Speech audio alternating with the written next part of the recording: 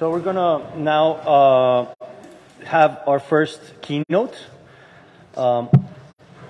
speaker.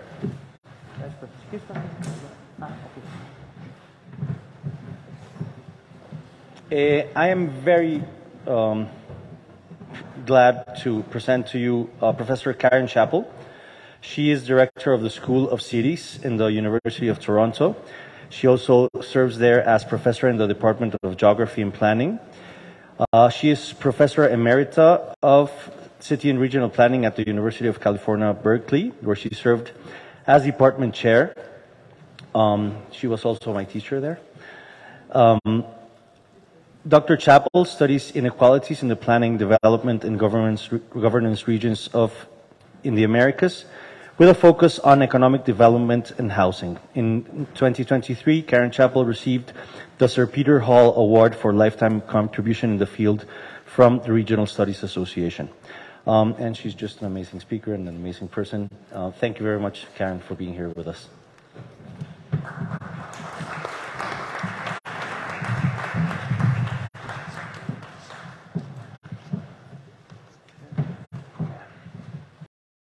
Thank you so much, Manuel. He's being modest when he says I was his teacher. Actually, so when Manuel came to Berkeley, he was the most brilliant student we had ever had, and he became completely beloved, not just of the students, but the faculty.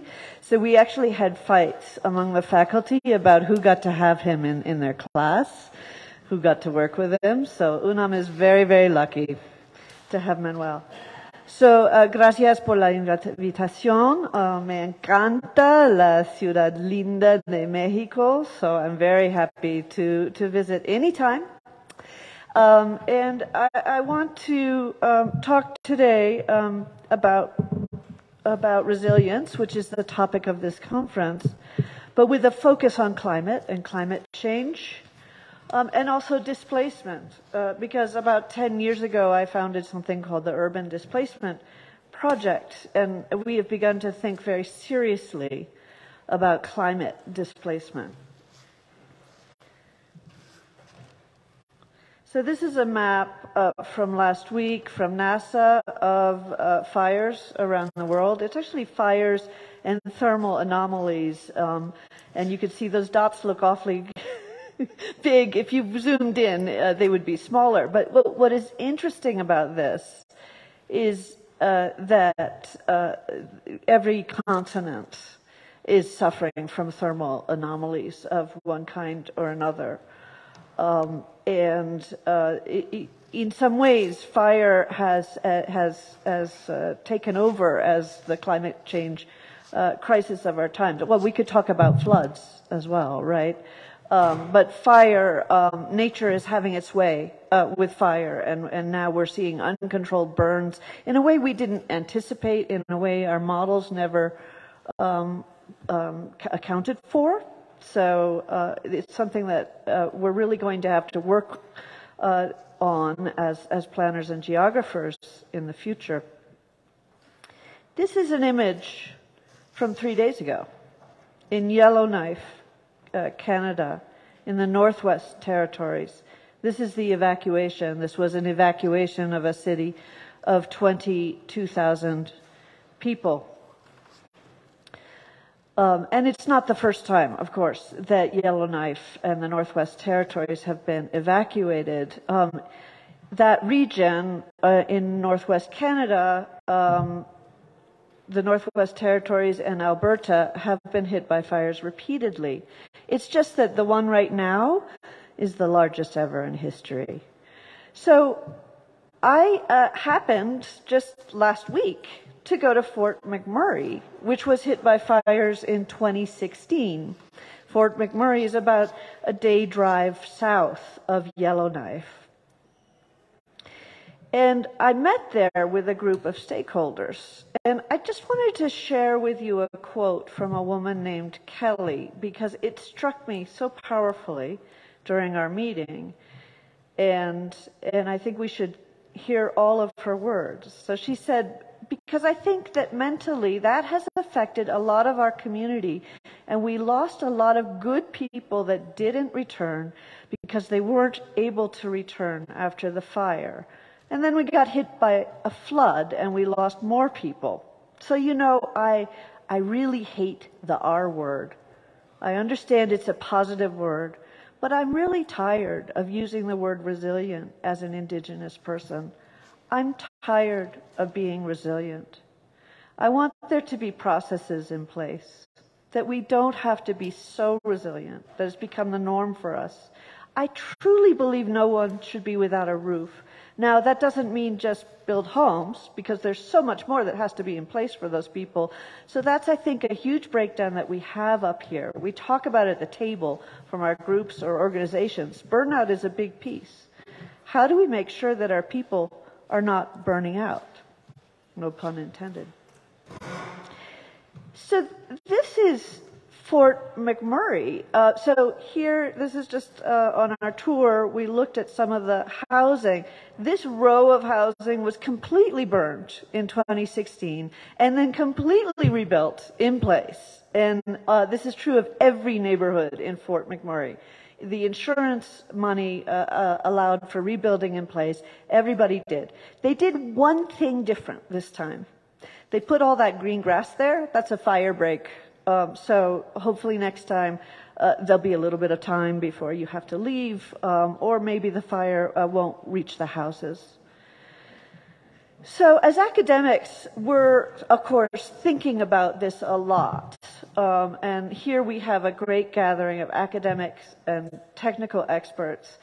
Academics, some are becoming public scholars on this issue, and I point you here to an article by Professor Danielle Aldana-Cohen, who's a professor at Berkeley in sociology, and he wrote this article in The Nation last fall, and it said, should we start preparing for the evacuation of Miami? He said the unspeakable. Guys, number one, we're going to have to evacuate. And then he said, number two, that's going to force other places to get serious about hosting climate migrants. So in other words, we're going to have to work on the sending cities, and we're going to have to work on the receiving cities. And, you know, I think we all agree as academics, we have to do something. We have to plan for this. We have to plan our cities for this. I don't think there's any disagreement in academia. Well, Fox News picked up Daniel's story and actually quoted almost directly. You know, sometimes they're very lazy and they just kind of cut and paste from other sources, and so they quoted, you know, Miami should begin preparing for evacuation due to climate change, Berkeley professor argues. I thought this was fantastic. In fact, Danielle tweeted it out. He was very excited to be quoted in Fox News and thought, well, here we can start to counter misinformation and really have an impact on the mass media. Well, the next day or week, the Fox had another story. Miami mayor hits back at climate ideologues who spelled doom for the city. I'm fired up about this. So this is this Miami mayor, Suarez, no relation, and he is running for president right now. But so he pushed back, and Fox loved it, right? And this became the story, and this became the line, and whatever intern wrote the story before has probably been fired, and now this is the line. Danielle Professor Cohen is a climate ideologue, and spelling doom is silly. And you see the little subtitle under there. Suarez urged naysayers to believe the private sector. Believe the private sector, because it's going to solve the problem. So that leads me to my questions for today that I want to talk about with you all. The first is basically, how do we plan for more resilient cities in the face of climate change? So how do we plan our sending cities, whether we're planning for evacuation or adaptation, which will be possible in some of the sending areas? And in receiving cities, how are we going to welcome climate refugees? And so these are the types of cities that we're working on in my field, urban planning, great questions, lots of work to do. But there's another question, which is about the people who are tired. So how do we support Kelly and the millions of others who are just tired of being resilient? That's a second issue. And number three, how do we counter the misinformation that we are up against, that's undermining our expertise and even undermining, I'd argue, our compassion? Okay, so let's talk a little bit about theory. So theorizing resilience. There's a great article, 2009 article by Rolf Pendall, Catherine Foster, and Kate Cowell. They did this as part of, we had a big project for the MacArthur Foundation, and it was called Building Resilient Regions. It was a junket. We spent 2 years eating and talking about resilience. And then some great articles came out of it, too. So kudos to the MacArthur Foundation. So they put together a framework, which has been cited very, very widely. And they reviewed literature on resilience in psychology, in engineering, in economics, in urban studies, in regional science, etc., and came up with this framework. So the first thing you can think about is the nature of the challenge. Is it an acute shock? Is it an earthquake, right? Or a rapid change in technology? Or is it a chronic slow burn, a gradual, say, subsidence of a city into an ancient lake bed? Then you can look at resilience in different ways. So there's the single equilibrium resilience, which is basically the return to normal. So say you have an auto plant. It's a Toyota plant. There's a recession. It suffers. And then you bring it back. You're resilient. You bring back that Toyota plant. Maybe you subsidize it. You keep it going. You give it new equipment. And that Toyota plant is resilient, and then that auto sector is resilient.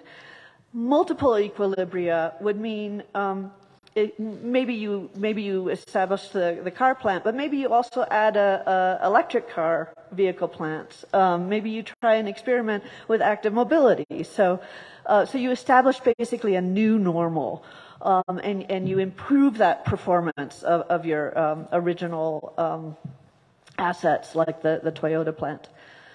And then they argued that actually we need to go one step further into complex adaptive systems, where we continually adapt our systems, so that instead of subsidizing the Toyota plant or subsidizing the new electric car manufacturer, you want to subsidize entrepreneurs generally and see if you can innovate continually to keep your economy resilient. So when I looked at this and thought about climate change, I realized, by the way, that you couldn't kind of put in different categories the acute shock and the chronic slow burn, because what's happening with climate change is that those are combined. Those happen both at once. We're having the acute shock of fires with a gradual change of the climate. And this puts even more pressure on how we do our resilience. So in this example, going back to Fort McMurray, what's been done so far in terms of urban resilience in Fort McMurray is basically going to a new normal. So yes, they rebuilt in place, but they added the fire break. So they'll do a little bit better. They have improved performance for next time. So with that prologue, I want to talk a little bit about urban displacement and put some definitions in place and some background. So we started working on displacement, I guess it was 15 years ago, my lab. We realized quickly that actually a lot of people before us had been working on displacement and doing wonderful work, like Peter Marcuse. But this is a chart defining displacement that the Housing and Urban Development Department put together in the 1970s, trying to broaden our understanding of displacement so that we see it not just as something that is about urban renewal, but is about gentrification, is about landlords not keeping the property up, is about other public improvements, is about code enforcement, which ends up in people getting evicted, and so forth. So there's many different forms of displacement. Now, the context for that agency working on displacement was urban renewal. There's been some recent work now at the University of Richmond on the families that have been displaced by were displaced by urban renewal in the United States. So they're estimating 300,000. So that's 1 million people. But you all know from working in cities around the world that it's millions and millions and millions and millions of people across, different Asian cities and European cities and African cities and Latin American cities everywhere, right? We have seen urban renewal and displacement related to that. So what are the legacies of that whole movement? Is that neighborhoods were traumatized, communities were traumatized, and people don't trust planners. People don't trust the public sector. This is, I just use this image. I love this image. This is on top of what was going to be the Lincoln Center. It's Robert Moses and sitting there with John D. Rockefeller, and they hired some ballerinas to come up and celebrate the new cultural intervention, Lincoln Center, which displaced 7,000 families. But this is something, again, that we've seen across the entire globe, is that trauma, what Mindy Fullilove calls root shock, that shock of losing your home. Now, more recently, we become concerned with green gentrification. So, and now we're talking about climate gentrification. So, this is the idea, first of all, that you would have gentrifying neighborhoods, and then you'd come in and try and improve them. And this book is about Brooklyn, and all the waterfront parks and wonderful amenities that popped up in Brooklyn in the last 30 years. So this is essentially climate change mitigation, right? We're planting trees, we're putting active mobility interventions, bike lanes, we're putting new transit lines, and with the idea of getting people out of their cars. And this is a worthwhile endeavor, but folks have pointed out that there could be unintended consequences.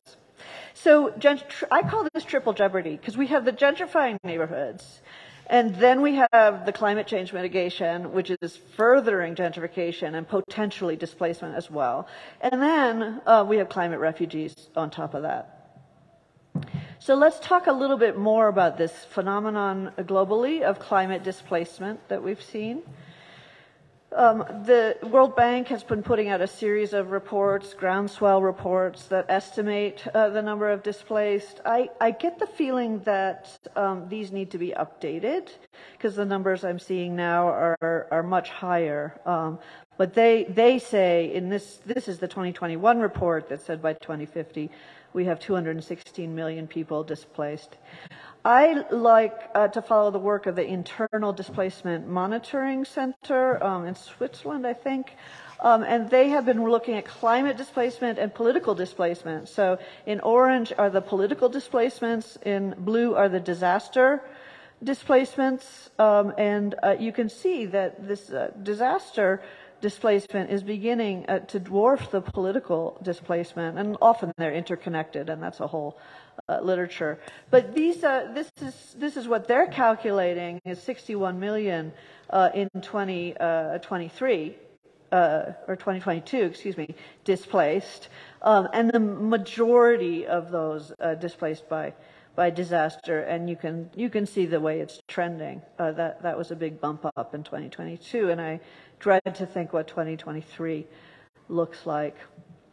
Now, there's a whole literature on this, which I won't go into today, but it's one of the interesting things is globally how it's going to exacerbate global economic disparities as we have impacts on the productivity, the labor productivity, and infrastructure and so forth. So you have the losers, and here it looks to be the Southern Hemisphere, and the winners. And here they have Canada and Europe as the winners. I'm not sure now that we understand fire better that this map would still hold. This is from, I think, a 2018 paper by my Berkeley colleague Solomon Sang. So then the question becomes, this is a New York Times piece asking, where will people go? So that becomes the question for us.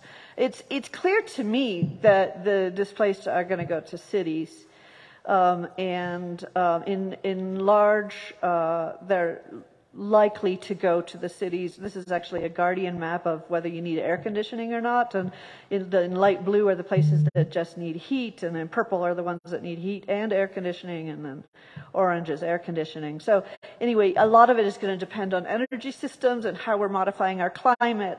It will depend on where people end up. And then I think there's also a really interesting metropolitan structure question. Are they going to land in peripheries, or are they going to try to go to the heart of cities? On the bottom here is Toronto. The top here is the field trip on Saturday. If you want to join, this is the cable bus in Teotonga. If you want to go see this autonomous settlement on Saturday. So we started working on this. We did a massive lit review. We actually thought this was like a 2-month project, and it took 2 years and was something like 700 sources. But we started in my lab to review the literature on climate change and displacement, and started to think about, here are the kind of classic displacement pressures that we have. That first piece of the triple jeopardy: neighborhood change, housing prices, property values, etc. And then you add to that the second leg, the climate mitigation, which is coming in, and then augmenting the displacement pressures, and complicating things. In the lit review and other work, we've been exploring what's really different about climate displacement from urban displacement as we had theorized it over the last decades. There's an interesting set of literature on each of these, and I'm not going to go in detail, but this solastalgia is in psychology theories about how people lose their have place attachment, and so they're particularly traumatized as they're not just pushed out of their place, but their place is destroyed. Policies play a really unique role with climate displacement. There's a south-north dynamic, as we saw before in the maps. Mental health impacts seem to be more extreme with climate displacement. There's, of course, cultural tensions between who gets to leave and who gets to enter global cities. There's even issues of species migration, which is altering our ecosystems. There's a whole literature in literature studies about with dystopian imaginaries that has sort of taken this idea of displacement and layered on the climate crises. Many people are studying it through that lens. And then, of course, this triple jeopardy issue, which I raised. Technical experts are, by and large, not thinking about all these dimensions of the problem. So here, as we were looking around to see what cities were doing, of course, we hit a lot of work by McKinsey and similar types of consultancies.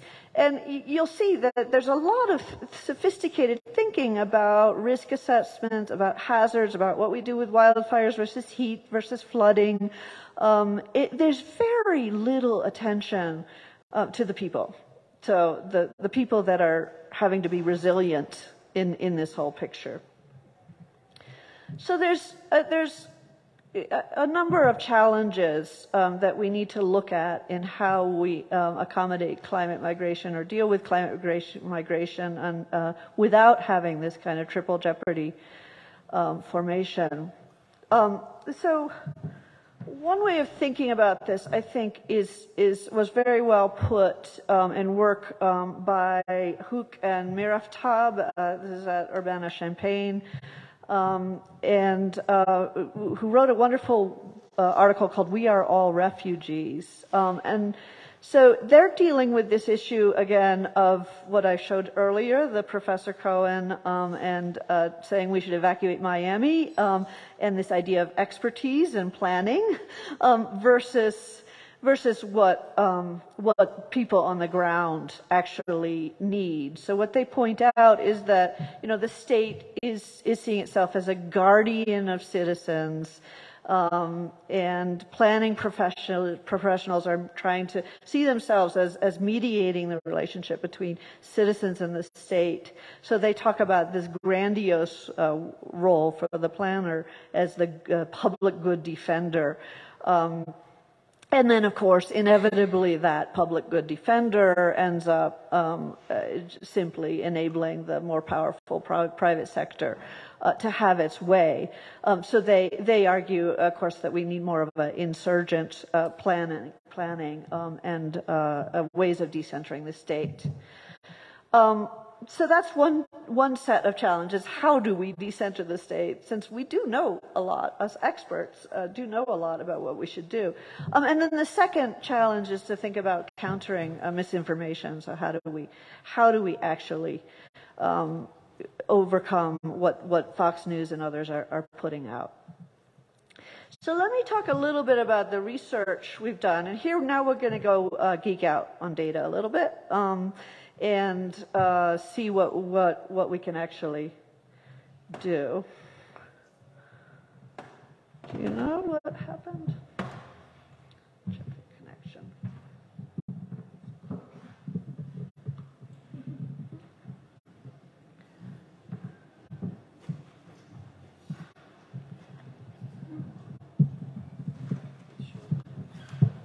There. It's just unstable.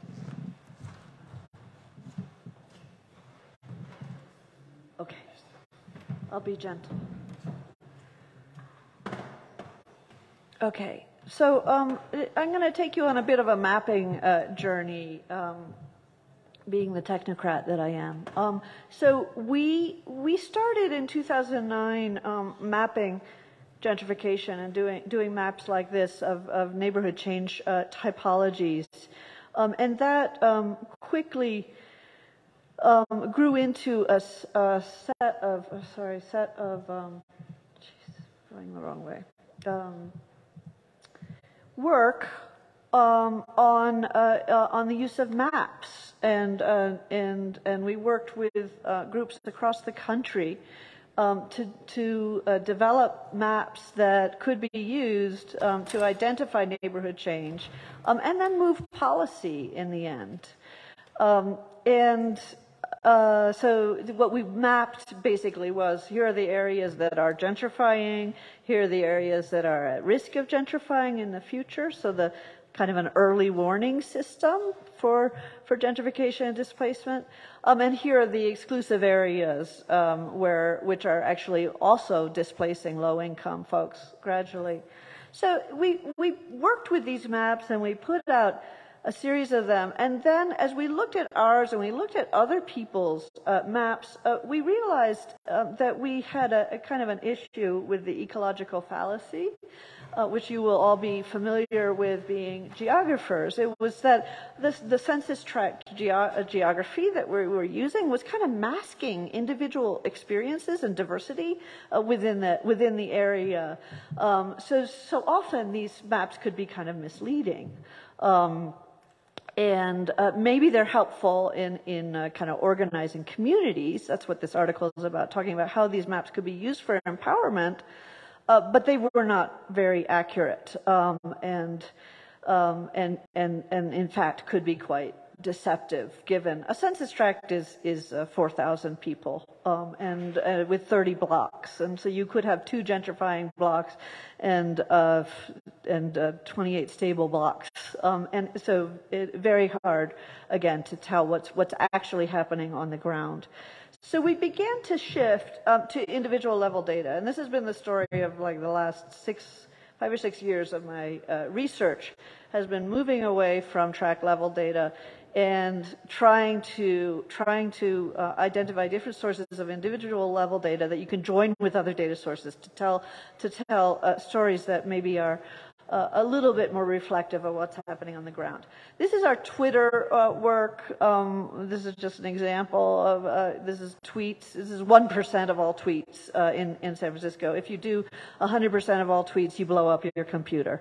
So that this is 1% in a period of time in the 2000s.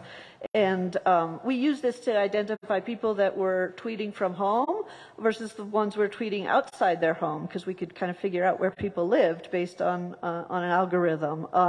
So you could sort of see in blue were the people that were outsiders, in orange are the people that are at home. Here's the outsiders, and you can see this gets validated because they're actually going along the streets and corridors, so you can sort of see how these are outsiders.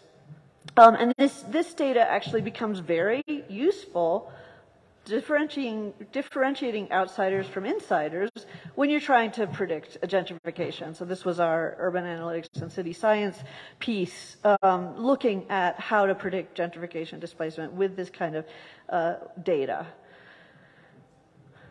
So at the same time, we also began kind of refining our work on transit. And so this was the book that I did with Anastasia Luketu-Sederis in 2019, looking at investment around 700 new transit stations planned for California and the displacement that was happening around those. The book is free. The answer was, it's complicated, it depends.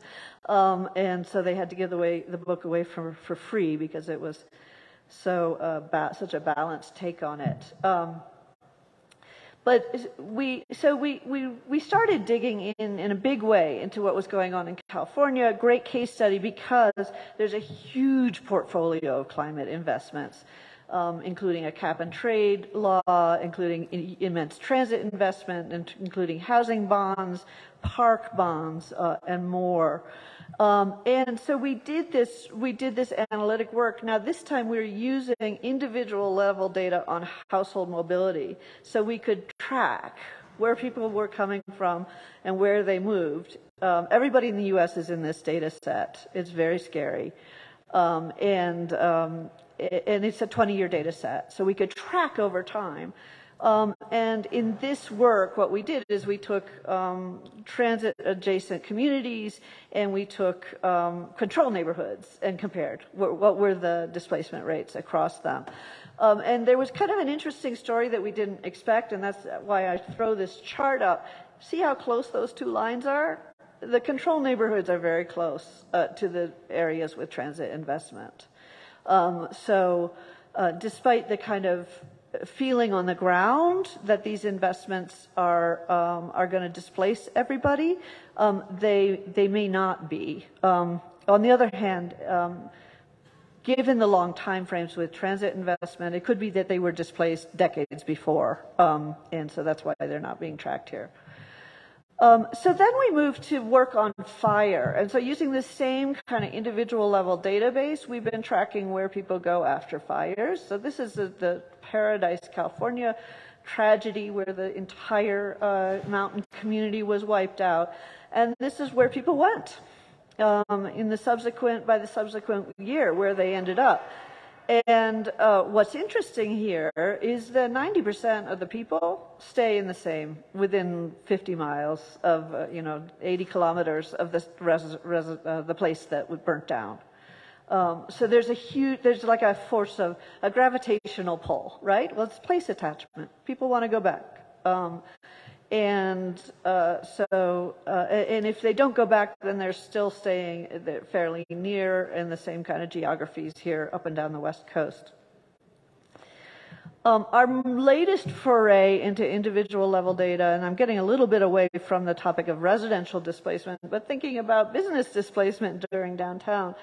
So we began looking at displacement of people and businesses during the pandemic, in this article, Pandemic Polycentricity, in CJ Res, and then we have a couple articles under review here on this. But what we're doing here is we're using cell phone data, and we're looking over time to see how that activity changes. So that's everybody's cell phone. It's workers, it's shoppers, it's visitors, it's residents.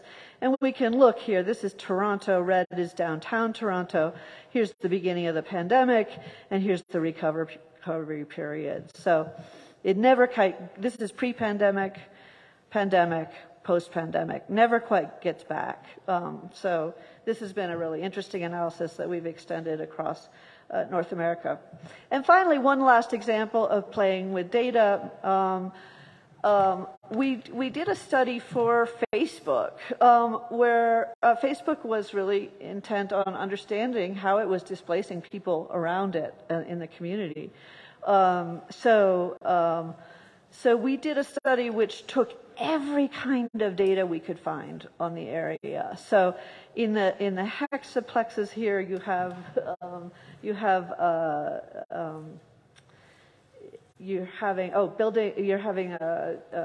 let's see which one that is. That's the building permits. The dots are code violations. We did observation in the neighborhood with high school students. We did interviews. We look at the housing price increases by block. This is from an interview from somebody right here. And then we started layering onto this the Twitter data. So here's a tweet from the Facebook campus. Here's a tweet from the neighborhood. Here's another tweet from the neighborhood. Here's another tweet from the campus, the Facebook campus, the happiest place on earth. And then here's sort of the angry neighbors. And then here's, you can sort of start to see the infiltration of the tech workers into the local neighborhood by tracking their tweets. In the end, I didn't get permission from our research ethics board to do this, to continue this research, so this is a secret.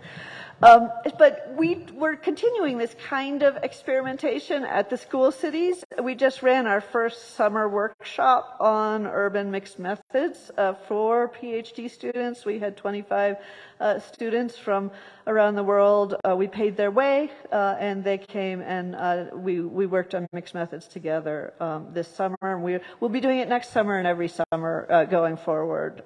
This is something I'm really passionate about. So let me go back to resilience to kind of wrap up here about what we can do. So again, we're thinking here about the last box.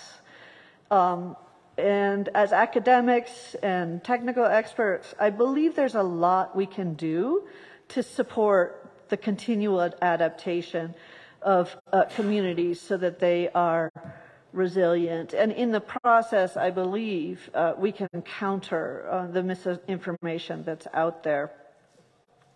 Now, our traditional approach as academics, if we're doing applied work, we do kind of a review of housing policies. We do a bunch of recommendations at the end. This is one that we did in Journal of Planning Literature. It's a review on how to prevent displacement. I don't believe this gets us very far, actually, in this entire debate. And I think we're probably much closer, we were much closer with our work on mapping and our work on getting it up online. At the Urban Displacement Project, we have 15,000 unique visitors every month. And so it's folks like this man who downloaded the maps and went and said to his city council in San Jose, California, hey, my neighborhood is gentrifying. You guys have to do something about it. In the end, these maps are one way. They're not terribly accurate. I'll be the first to admit that. But they're one way that we can really empower people to understand what's going on and to take action. And so we've put out a set of these maps for different different groups with the wonderful students at Berkeley. We went to Bogota, we went to Manila, and we do this work around the world. Currently, also, we're building tools. So we're using apps that are interactive, and so this is a map where you can click on your infrastructure improvement. That green line is a transit line, or a new park, or a new bike lane. You can click on that, and then you can see in the adjacent community what's the in-migration rate and the out-migration rate for different income groups. And this is, again, something you can do with individual level data if you can get your hands on it. And this, again, we see this as a way of being transparent. So you can see when the transit line went in, this is how many people lived here. And now that it's in, this is how many people that live here now. And this is who has moved in, and this is who has moved out. And people can look for themselves. Another tool we're using is videos. At the School of Cities, we do a lot of videos, short explainer videos. I can't tell you how many times I've told a reporter, go watch the video, and then they just summarize it in their article. So these are very powerful tools, particularly for dealing with the media. And finally, there's our data insights training. So this is why I was in Fort McMurray last week, is we got a couple $2 million from the Robert Wood Johnson Foundation to work with cities and community organizations on insights around their communities using sophisticated data sources. So what we're doing in Fort McMurray with Kelly and her colleagues is we're trying to identify a story with them about how they want to maintain their community in the face of climate change. And then we get to geek out, because then we get to go find the data that makes the case for them. So really fun work, and we hope it will make a difference. So thank you so much for your attention.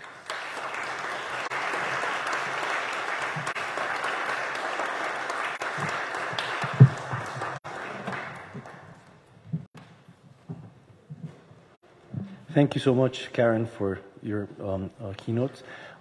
We have time for a couple of questions. So, yeah, Celine. Thank you for this fascinating presentation. I would like to know how far you can use the concept of transition to conceptualize also this displacement and the change of spatial distributions. So the term of transition, how transition impact and create the change between different and the adaptation of the system or whatever, with different maybe level. I don't know if you know the kind of theories of transitions also that are developed. Oh, can you explain a little bit more about the theories of transition? Well, you have some local initiatives or individual initiatives, but a general, let's say, conditions, so which are at the meso or macro level, and they all interact. Mm-hmm. So some avoid the change, others try to change. And it is linked in a way to the panarchy approach also on this complex adaptive systems. Yeah, I think it's sounds quite similar to this idea of facilitating continual adaptation, but I like this idea of the multiple levels as well. So yeah, I think that we may be using the same language to talk, a different language to talk about the same thing.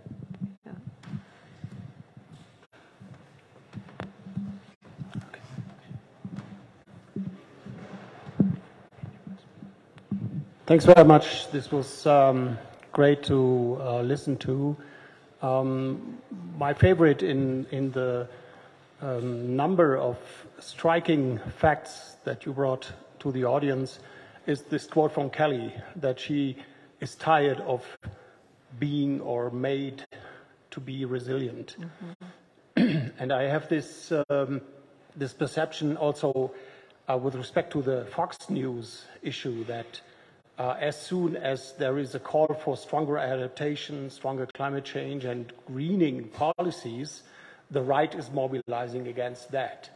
And if you keep in mind this quote, I don't want to be resilient, I'm tired of having to be resilient. Would you agree that there is a danger in this technocratic green and resilience policy scheme, and particularly its implementation, that this actually, in the way it is being done, that this feeds the Fox machine? So that they actually see, okay, this is something where people are actually tired of being subject to become green, to become climate adaptive, and everything has to be green.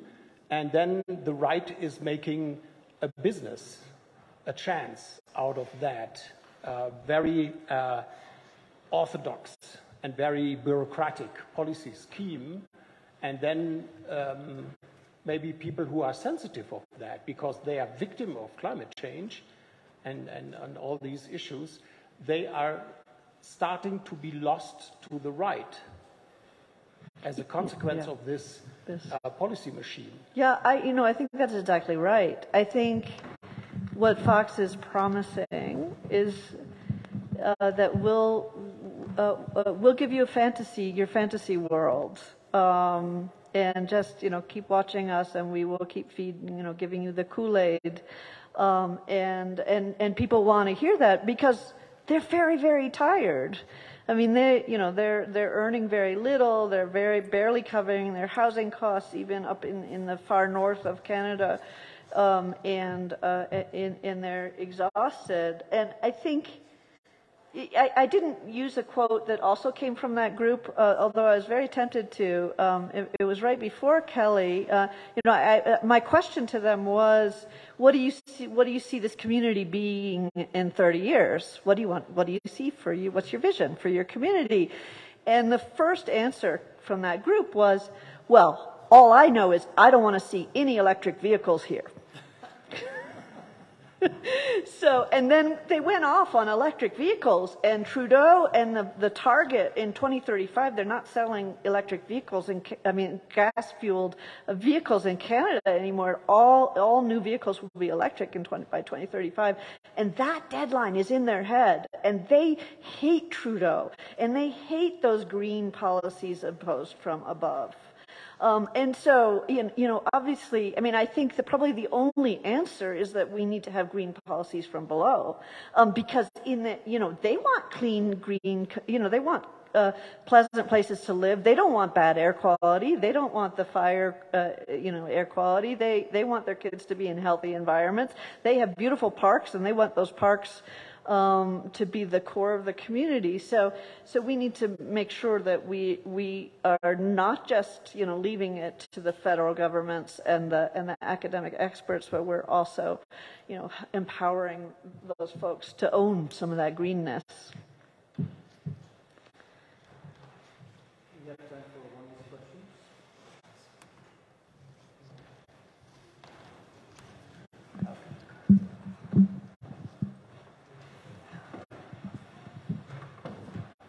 Hi, actually it's a really short question. It's more about the use of videos and maps, replacing the ways to share the information, to empower the communities. It's more like about that.